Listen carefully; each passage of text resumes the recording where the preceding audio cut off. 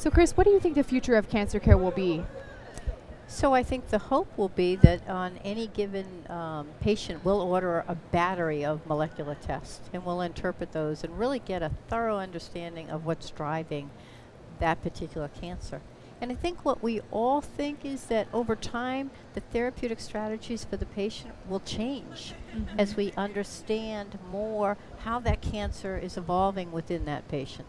And I think liquid biopsy plays a huge role in that. Yes. I think we're going to see therapeutic strategies not changing once every few months, but maybe after a few weeks. Right. When we start to see resistance markers. And we start to see resistance being indicated long before we see any clinical evidence or symptoms on the part of the patient. So I think we start seeing a long-term journey here with that cancer patient living longer and adjusting those therapeutic strategies more frequently. It's exciting. It is.